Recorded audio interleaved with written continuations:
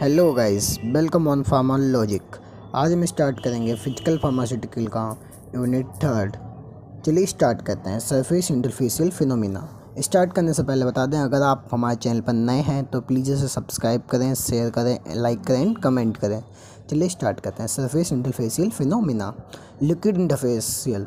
Liquid interface. What is this liquid interface? जब दो boundary between के जब the boundary between two phases which exist together, जब दो कोई बाउंड्री हैं जो आपस में एग्जिस्ट होती हैं तो जो वहाँ पे एक जो फेज बनता है उसे हम कहते हैं इंटरफेस। ठीक है, the boundary between two phases which exist together is known as interface. It may be liquid interface और सॉलिड इंटरफेस और सॉलिड लिक्विड इंटरफेस। ये लिक्विड इंटरफेस भी हो सकती है, सॉलिड इंटरफेस भी हो सकती है और सॉलिड लिक्विड इंटरफेस भी हो सकती है। But in case of gas in gas no interface is possible. जो गैस और गैस में जो केस आता है उसमें इंटरफेस पॉसिबल नहीं है, क्योंकि गैस एक एयर फॉर्म में होती है, इसलिए गैस में इंटरफेस नहीं बन सकता। Surface and interfacial tension. Surface and interfacial tension. What is surface and interfacial tension? Surface tension is defined as a टेंसिबल force. ये क्या टेंसिल फोर्स है? एक surface tension is defined as tensile force acting on the surface of liquid, जो किस पे act करता है? Surface of liquid के। Which is in connect with gas, जो कि किसके साथ कनेक्ट होता है? गैस के साथ। Its unit is an upon M. ठीक है, जैसे ये है, ये क्या है कि मतलब विकर है। ठीक है, इसमें क्या है कि वाटर है, तो नॉट फोर्स। ये क्या है? नेट फोर्स है, मतलब कि इधर फोर्स लगा, ऊपर क्या है? गैस है। ठीक है, ये सरफेस एंड इंटरफेशियल टेंशन का ये फिगर दे रखा है, मतलब जिसके हिसाब से समझाया जाएगा। ऊपर गैस है और नीचे नेट फोर्स के बॉटम में जो फोर्स लग रहा है वो है। ठीक है, interfacial tension. What is interfacial tension? Interfacial tension क्या होती है? It is the force per unit length and exist at the interface between two immiscible liquids. It is the force per unit length and exist of the interface between two immiscible liquids। यह एक face है जो कि per unit length में होता है। वह जैसे कि एग्जिस्ट, या किस पे एग्जिस्ट करता है? इंटरफेस बिटवीन टू इमिसिबल, जो वो लिक्विड जो इमिसिबल होते हैं उनके मतलब कि उनके इंटरफेस बिटवीन इंटू टू, मतलब कि टू जो दो लिक्विड्स होते हैं उनके बीच में इंटरफेस में एग्जिस्ट करता है interfacial tension. If two liquids are completely miscible, जब दो लिक्विड्स कम्प्लीटली मिसिबल हो जाते हैं, no interfacial tension exist between them, उसमें फिर इंटरफेशियल टेंशन एग्जिस्ट नहीं हो पाती, उनके बीच जो इंटरफेशियल टेंशन है वो एग्जिस्ट नहीं हो पाएगी। अब क्या? Surface free energy. Surface free energy क्या है? The molecule near the surface of liquid, the molecule near the surface of liquid have more potential energy as to compound to the molecules in the bulk of the liquid। the molecule near the surface of liquid, जो molecule होता है वो near of the surface has more potential। उसमें क्या होती है? जो potential energy होती है उसके पास ज़्यादा होती है जो molecule liquid की surface के near होता है, as compared to the molecules in the bulk of liquid। उस मतलब किसके कंपेयर में? मॉलिक्यूल जो कि बल्क होता है लिक्विड्स के साथ। ठीक है, उसके कंपेयर में जो सरफेस के पास मॉलिक्यूल होता है, नज़दीक होता है मॉलिक्यूल, उसके पास पोटेंशियल एनर्जी ज़्यादा होती है। This means that the surface of the liquid increases. इसमें इसका मतलब क्या है? जो लिक्विड ऑफ द जो सरफेस ऑफ द लिक्विड है वो इंक्रीज होती है the more molecules have this excessive potential energy. जो मॉलिक्यूल्स होते हैं उनकी जो पोटेंशियल एनर्जी होती है वो मोर एग्जिस्ट होती है, मतलब मोर एग्जिस्टिव होगी है। This energy is proportional to the size of the free surface. जो यह एनर्जी है वो किसके प्रोपोर्शनल होती है? Size of the force surface के लिए। It is a called surface free energy. इसे हम क्या कहते हैं? Surface free energy. W is equal to surface tension into increase in area. ठीक है, मतलब W क्या हमारा? Work done on surface free energy increase. Work done और सरफेस फ्री एनर्जी जो फ्री एनर्जी इंक्रीजेस, मतलब कि W ये हो गया, बाई क्या हो गया हमारा? सरफेस टेंशन हो गया। ठीक है, और ये डेल्टा ए क्या हो गया? इंक्रीज इन एरिया हो गया, सेंटीमीटर स्क्वायर में होगा। ठीक है, अब क्या है? Measurement of surface and interfacial tension. Measurement of surface and interfacial tension.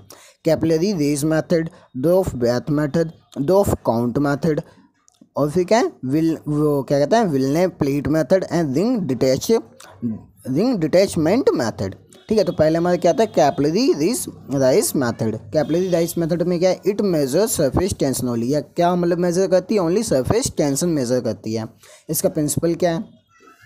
When a capillary is placed in container, जब कोई कैपिलरी कंटेनर प्लेस्ड होती है, having liquid, the liquid rises up in the capillary tube up to a certain height, जो liquid होता है वो rise मतलब capillary tube में अप टू सर्टेन हाइट, मतलब सर्टेन हाइट तक अप टू हो जाता है, उठ जाता है। The rising of liquid is due to more of adhesive force, जो मतलब कि लिक्विड जो राइजिंग होता है ना मतलब ऊपर की तरफ, वो मोर एडेसिव फोर्स, उसमें मतलब कि इतना ज़्यादा एडेसिव फोर्स लगता है जिससे कि वो राइज हो जाता है between liquid and capillary wall of the wall and surface tension, किसके बीच में, लिक्विड और कैपिलरी वॉल और सरफेस टेंशन के बीच में इतना एडेसिव फोर्स लगता है जिससे कि लिक्विड राइज अप हो जाता है किसमें, कैपिलरी ट्यूब में।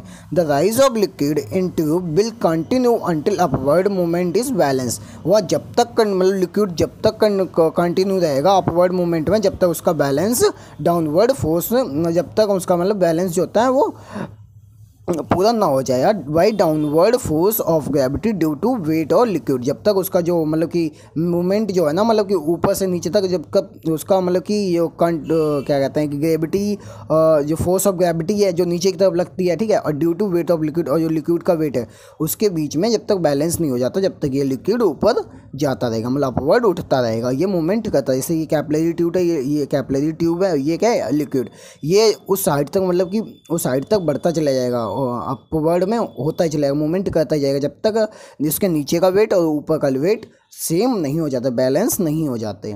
इसका डेरिवेशन क्या है, during upward movement the surface tension at any point on the circumference of the capillary tube is express, ठीक है, ड्यूरिंग अपवर्ड मूवमेंट, जब अपवर्ड मूवमेंट होती है, the surface tension is any point of the on the circumference of the capillary tube, ठीक है, जो upward movement होती है सरफेस टेंशन एनी पॉइंट, किसी भी पॉइंट पर सर्कमफ्रेंस कर जाएगी और कैपिलरी ट्यूब एक्सप्रेस हो जाएगी। जिसका कहते हैं Y cos theta, where Y is equal to surface tension of liquid, Y क्या होती है, सरफेस टेंशन ऑफ लिक्विड की होती है, क्यू क्या होता है हमारा जो क्यू है कॉस थीटा, ये मतलब कॉस क्यू बोला कॉस थीटा, ठीक है, तो क्या है theta, angle between liquid and capillary wall, मतलब किसके बिटवीन में एंगल है, लिक्विड और कैपिलरी वॉल के बीच में एंगल है। अपवर्ड का क्या है, the total upward force along the inside circumference of capillaries is by 2 pi are into cos theta, where are is equal to क्या है, डायमीटर ऑफ कैपिलरी, ठीक है, फॉर वाटर के लिए क्या हो गया, क्यू इज इक्वल टू 1, ठीक है, सो upward force is 2 pi R Y, ये मतलब कि पहला फर्स्ट समीकरण हुआ, ठीक है। डाउनवर्ड में क्या है, F is equal to M G H plus W, ठीक है, वी नो डेट, हम क्या जानते हैं कि रो is equal to M upon we is equal to M upon pi are square. Note, इसमें देख नोटो क्या है, डेंसिटी इज डोनेट बाई रा, ठीक है, जो डेंसिटी होती है ना वो किससे हम डिनोट करेंगे, रो से करेंगे, ठीक है। यम is equal to row pi are square, ठीक है, जैसे कि यम हमारा इधर आएगा तो क्या आ जाएगा, पाई are square, row pi are square, put Yama is equal to pi are square in equation second, मतलब कि हम जो यम is equal to pi are square रखेंगे इन इक्वेशन 2 में, तो क्या हो जाएगा, F is equal to pi are square ji H plus W, ठीक है। नाउ कंपेयरिंग बोथ फोर्सेस, अब हम क्या करेंगे, दोनों फोर्स को कंपेयर करेंगे, 2 पाई R Y is equal to row pi are square ji H plus W, इसमें क्या क्या कट जाएगा, पाई कट जाएगी और एक आर कट जाएगा, तो क्या बचेगा, अब मतलब कि हमें क्या निकलना है, बाई बराबर निकलना है, तो बाई बराबर क्या हो जाएगा, 1/2 रो जी एच आर प्लस डब्ल्यू, तो ये क्या हुआ इसका ये डेरिवेटिव हुआ। डेरिवेटिव आराम से देखिएगा, सुनिएगा, अगर आपको समझ में ना आया तो आप कमेंट करके हमें बताइएगा, ठीक है, तो हम इसे फिर से आपको समझा देंगे। अब क्या है, ड्रॉप वेट मेथड, अब हम क्या पढ़ेंगे, ड्रॉप वेट मेथड। इसमें क्या है, स्टेलगोमीटर, जो स्टेलगोमीटर होता है क्या होता है, स्टेलगोमीटर और ड्रॉप पिपेट इज यूज्ड इस मेथड, मतलब कि इस मेथड में क्या क्या यूज़ होता है, स्टेलगोमोमीटर और ड्रॉप पिपेट, क्या होता है, स्टेलगोमोमीटर और ड्रॉप पिपेट यूज़ होती है इस मेथड में। स्टेलगोमोमीटर consist of glass tube with one marking above the bulb and other marking be below the bulb. क्या है, जो हमारा क्या जो हमारा स्टेलगोमोमीटर है कंसिस्ट करता है ग्लास ट्यूब विद 1 मार्किंग के साथ अब द मतलब कहाँ तक का, बल्ब तक, and other marking below the bulb तक, मतलब कि ऊपर की मार्किंग जो अबब होती है बल्ब के ऊपर, मतलब कि अबब की मार्किंग तक, और नीचे की बिलो द बल्ब के मार्किंग तक। At the tip capillary is attached, और फिर क्या होता है, टिप उसकी कैपिलरी होती है वो अटैक्ड होती है। At the tip capillary is attacked. ठीक है, the liquid whose surface tension is to be measured is put into vehicle.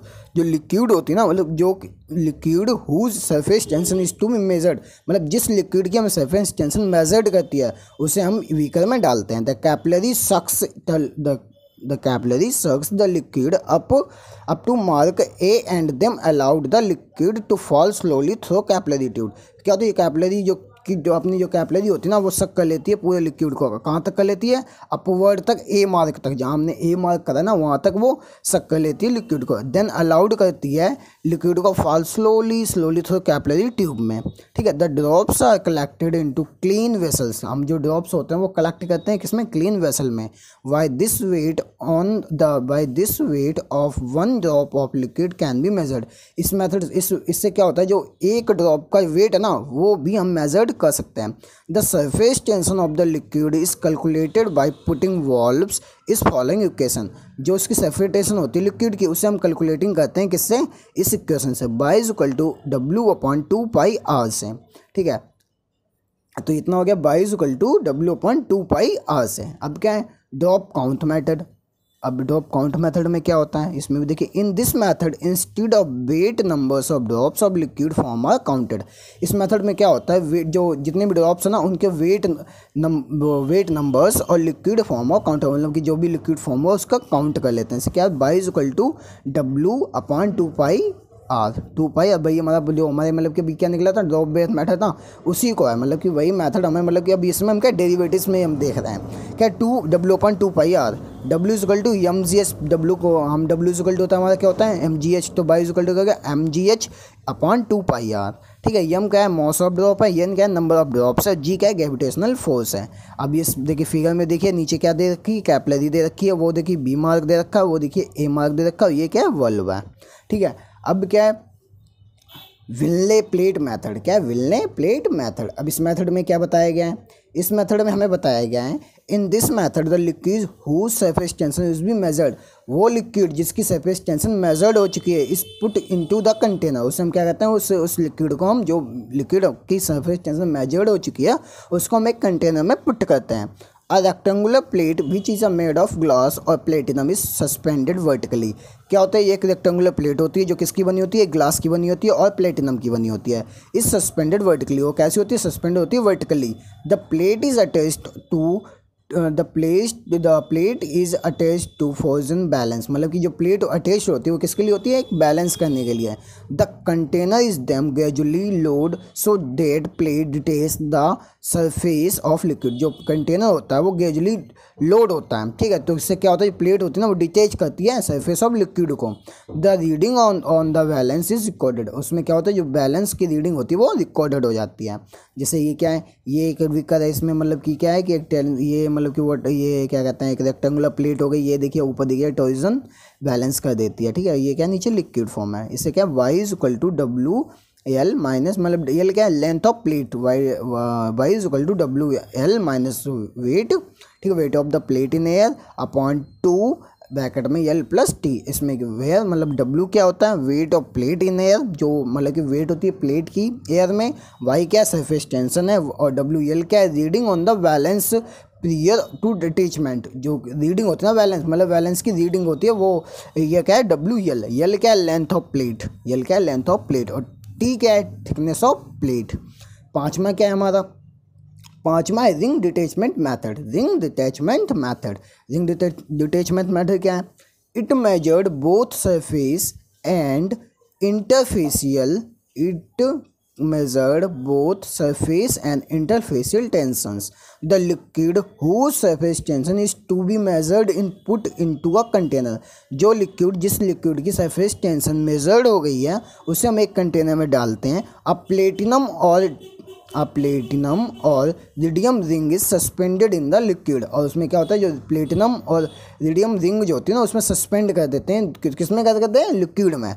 The ring is attach to the scale through torsion wire. जो ring होती है वो attach करते हैं किसके through, torsion wire के थ्रू, ठीक है। The ring should just touch the surface of liquid. जो रिंग होती है वो टच करती है सरफेस ऑफ लिक्विड को। The force required to rich the ring and not form scale.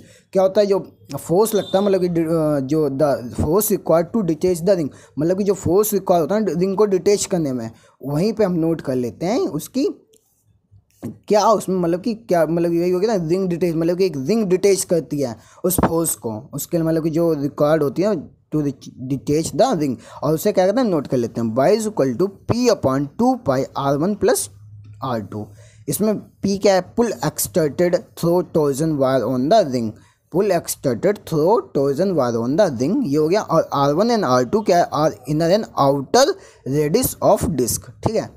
इसमें से ये दे रखा फिगर आपको दे रखा हुआ है, इसमें आप देखिए डू नेवी टेंसमीटर है, ये क्या है डू नेवी टेंसमीटर। इसमें देखिए क्या ये स्केल दे रखी है, ये क्या वर्नियर है, और इसमें ये प्लेटिनम लूप दे रखा हुआ, ये लिक्विड हुआ है। मतलब इस फिगर के हिसाब से मतलब ये आपको ये बताया गया कि रिंग डिटैचमेंट कैसे होती है, ठीक है। ये रिंग डिटैचमेंट का मेथड का ये क्या है फिगर है, ओके। तो आज की वीडियो हमारी यहीं तक। अगले सेकंड वीडियो आपको, अगली सेकंड जो वीडियो है वो आपको सेकंड पार्ट में मिलेगी। लगभग सेकंड पार्ट की वीडियो रह गई है, आपको सेकंड पार्ट में ये पूरी यूनिट कवर हो जाएगी। Thank you.